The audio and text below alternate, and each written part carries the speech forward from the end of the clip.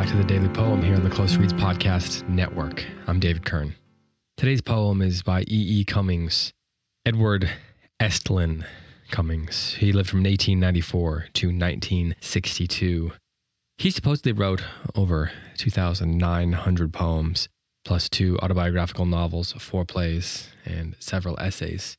He's certainly one of the most famous of 20th century poets, mainly associated with free-form poetry, with modernism, but he also was clearly knowledgeable about various forms, and I think you'll see that in the poem that I'm going to read today. It's called, I Carry Your Heart With Me, I Carry It In.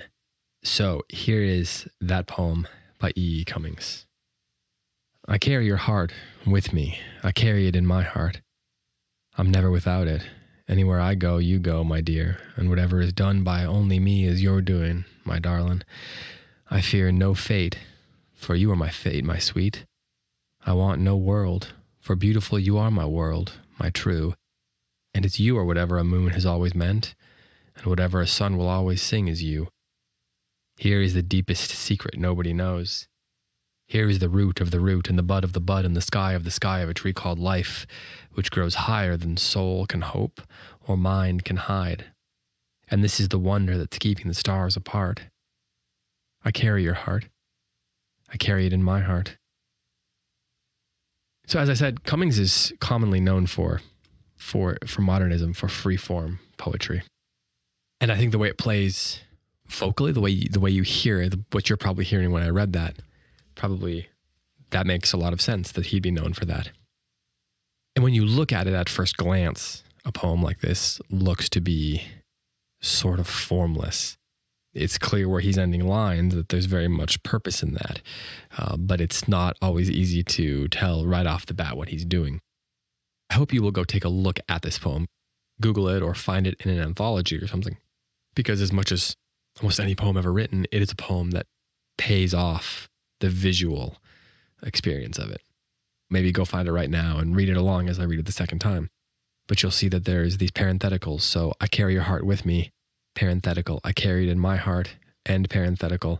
I'm never without it, new parenthetical. Anywhere I go, you go, my dear, and whatever is done by only me is your doing, my darling, end parentheses. It certainly calls to mind the speech from the book of Ruth, right, in the Bible. And like that, it's quite beautiful, this poem about dedication, much like the speech in Ruth about dedication and commitment. But in the way he visually represents these with the parentheses and the closed parentheses and the lack of spaces and all that, it visually works as the objective correlative to the theme that he's offering here, right? It's very inventive in that way. It seems obvious, like who didn't think of this forever ago? It seems obvious that a poem about the power of love, about the unifying aspects of love, about the way that it brings two people together, about how the deepest and the most truest of loves cause people to become intertwined. This is a poem that physically manifests that in the way that it creates lines and the way that it jams everything together. But it also calls to mind a sonnet, which is something that's common in his work. On the surface, it doesn't look like it, but then you take a closer look and it seems like he's creating a modified sonnet in terms of the number of lines and the rhyme schemes and things like that. So if you'd like to dig a little bit deeper into that, I highly recommend it. For now, I'll just read it again. I hope you'll read along with me, or at least search it out later on. If you're driving, I don't recommend you that you Google it right now. But here it is again. I carry your heart with me. I carry it in, by E. Cummings. I carry your heart with me. I carry it in my heart. I'm never without it. Anywhere I go, you go, my dear, and whatever is done by only me is your doing, my darling. I fear no fate, for you are my fate, my sweet. I want no world, for beautiful you are my world, my true. And it's you or whatever a moon is always meant, and whatever a sun will always sing is you. Here is the deepest secret nobody knows. Here is the root of the root, and the bud of the bud, and the sky of a tree called life, which grows higher than soul can hope or mind can hide. And this is the wonder that's keeping the stars apart. I carry your heart. I carry it in my heart. This has been the Daily Poem. Thanks for listening, and I'll be back tomorrow with another one.